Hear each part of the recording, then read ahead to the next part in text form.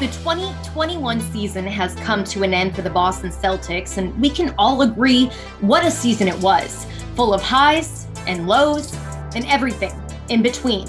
But one thing remained constant throughout it all, and that was the fight of this group and their ability to stick together no matter what was thrown their way.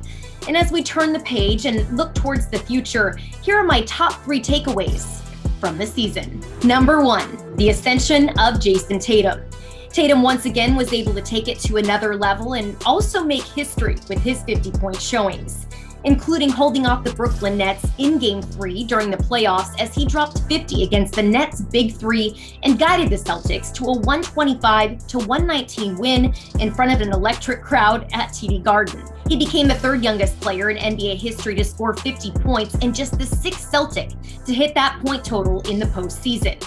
Oh, and we can't forget, against the San Antonio Spurs, he logged 60 points to tie the great Larry Bird's single-game franchise record. He's so advanced, again, for 23 years old. It's, I've said the word special. I don't say that very often, obviously. Number 2, as we all know, the Boston Celtics aren't the Boston Celtics without their fan base.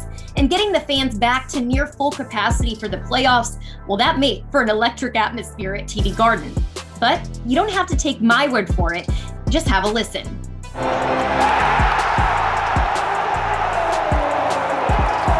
Number 3, last but certainly not least, as we look towards the future, that future has Brad Stevens as the president of basketball operations for the Boston Celtics, as Danny Ainge announced his retirement on Wednesday, June 2nd.